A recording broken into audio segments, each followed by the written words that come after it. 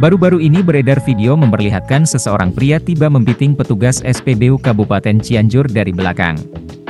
Seorang petugas SPBU tersebut pun diam tanpa berlawanan, Selasa, 15 November 2022. Kapolsek Pagelaran AKP Isep Sukana menjelaskan, video yang berdurasi sekitar 10 detik tersebut, berawal ketika adanya kesalahpahaman antara petugas SPBU dan seorang warga yang membeli BBM.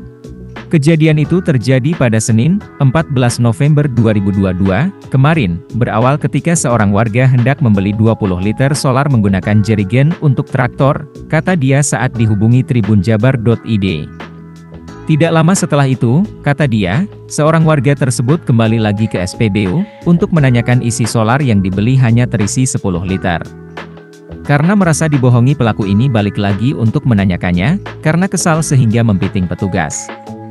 Jadi setelah mengisi 10 liter, petugas beralih sementara mengisi kendaraan lain, namun saat akan mengisi lagi pria itu sudah tidak ada, kata dia. Ia mengatakan, berdasarkan keterangan sejumlah saksi, petugas SPBU, dan pelaku kejadian tersebut karena kesalahpahaman, sehingga permasalahannya diselesaikan dengan musyawarah.